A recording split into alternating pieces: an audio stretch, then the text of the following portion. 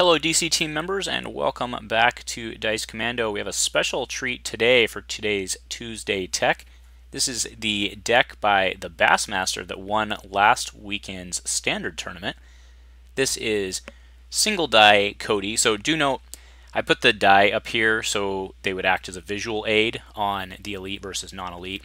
We all know that these guys don't come with die naturally, right, from the roll-off and all that.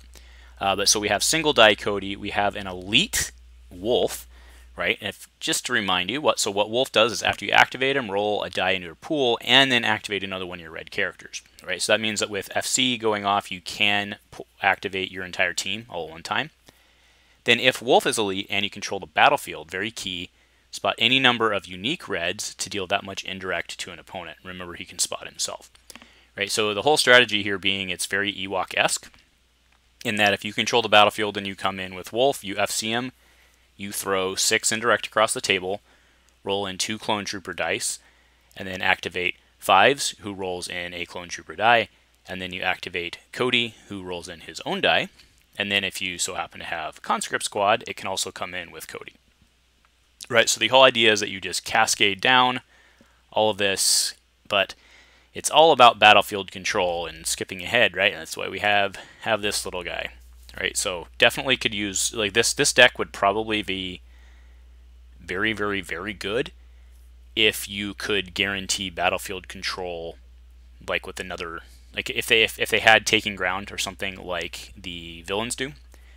I think this deck would be pretty bazonkers, but it doesn't, fortunately for us. So it is limited to where it is, but no less potent. We saw it just destroy a control deck that was slow, that couldn't beat it out for control. So anyway, let's get right into it. So Bendu's Lair, of course, is the battlefield, which makes sense for battlefield control. I think, usually you're rolling out Bendu's first so you can get advantage of it, depending on who you're playing and how important control, well, control is always important, but I'm saying how much of a risk losing control is.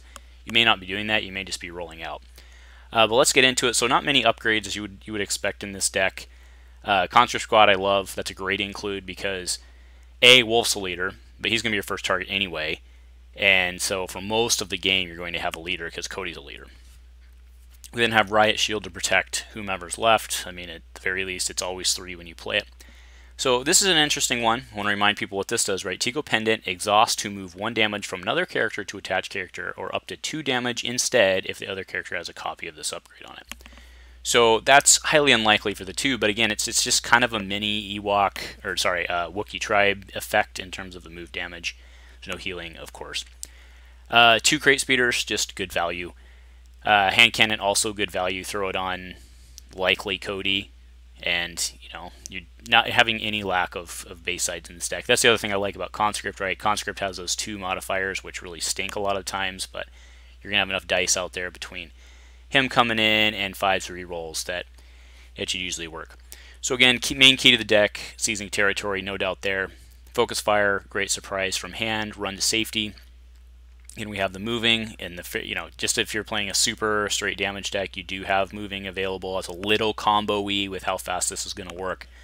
But run to safety is an amazing value if you can get it to work. 2 field medics, no doubt there. 2 first aids, right? I should have put those next to each other. I did put these next to each other. Motivate and logistics makes perfect sense there. We do have a seize the day because that's just stupid, right? I mean, seize the day on bringing in your entire team, because remember, this can only be played if you control the battlefield. So control the battlefield, you get him. I mean, that's just crazy, right? You come in, you do it all with the rerolls. Measure for measure makes complete sense. You remove unfetter, right? Ready a red character that has no cards attached to it. It's perfect for these clone guys. It is 2, it's a little expensive. I like it as a 1-of in here. If things are going well, though, you're taking plenty of money. Do you remember Motivate? So logistics, we know what that does, but do you remember Motivate? That's the spot 2 reds, which usually you're going to be able to do at least early, but it's not just for money. It can also bump a die by 1, right? So other cards that you could consider throwing in here is Intense Fire, just because you have a ton of red. You could consider doing it instead of target acquired. You are generating a fair amount of indirect in here with Wolf, so I think this makes sense. However, I think if you're going that strategy, maybe you run 2. But again, Bastmaster's, I mean, he's pretty good at building decks, and he's had a lot of chances to tune this, so maybe he decided that 1 was the right option. I could definitely see dropping a handheld for the target acquired. But remember, your first shot is going to be to roll him out, so you're definitely not doing this first round.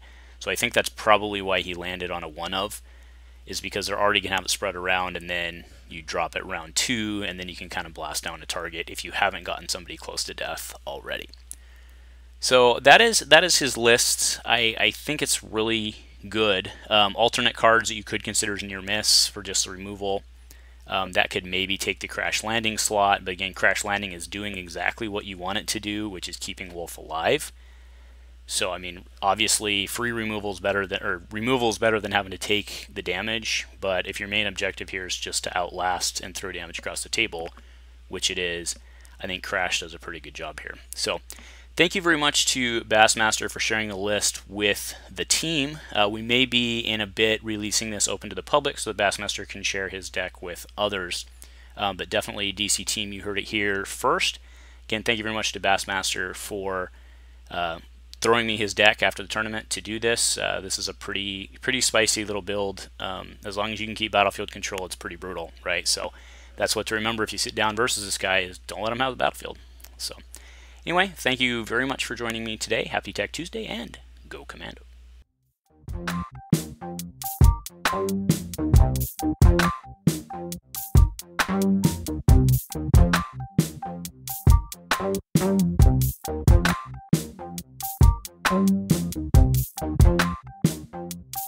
Thank you.